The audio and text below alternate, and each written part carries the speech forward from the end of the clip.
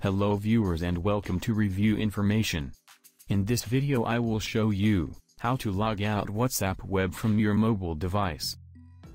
Subscribe to my channel and hit the bell icon to get notified any updates. Open the WhatsApp app on your mobile device.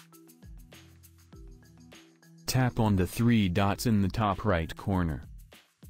From the drop-down menu, tap on Linked Devices. You will then see a list of all active WhatsApp web sessions. Tap on the session you want to log out from. Confirm your action by tapping Log Out on the pop-up message. After logging out, this WhatsApp web session will be disconnected, and you will need to scan the QR code again to log in. So in this way, you can log out WhatsApp web from your mobile device. Thank you for watching. Hope you guys enjoyed my video. Please subscribe my channel for more videos. Goodbye.